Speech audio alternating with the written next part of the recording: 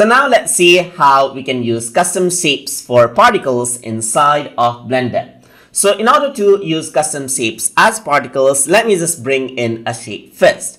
And to do that, I'm going to press Shift A on my keyboard, and then I'm going to go around into Mesh, and over here torus is an option. So I'm just going to use this as a custom shape for the project. So I'm going to click on torus, and this is what you have. So you can go around, increase and decrease the segments right here, change this out according to what you like. So I'm just going to change around the radius a bit bigger, just like this. So I'm just going to use this custom shape as a particle.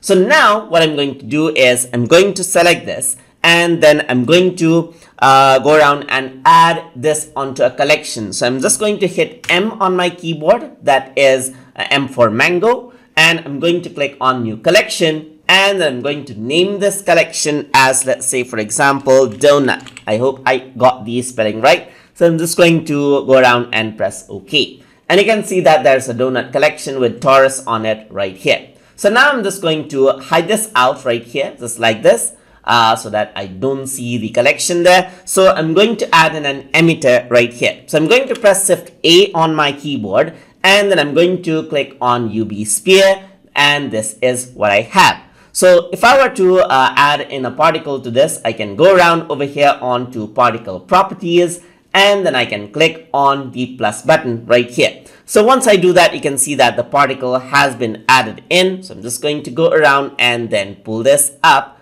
over here, just like this.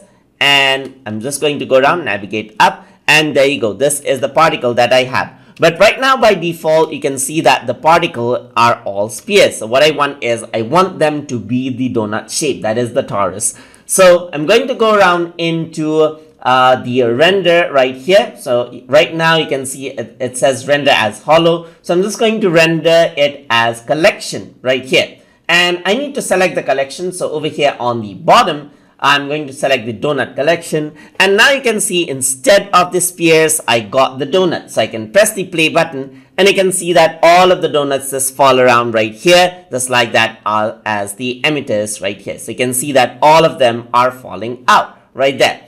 And now all of them are falling out without being rotated, as you can see. So you can simply go on to the rotation as well, and then randomize the rotation right here. And now let's see how that looks. So right now what happens is that all of the donut particles, that is the torus, it rotates around randomly and then falls out and looks much more natural. And that is how you can use custom shapes for particles inside of Blender. So I hope you guys learned something as always. And as always, please like, comment, share, and subscribe.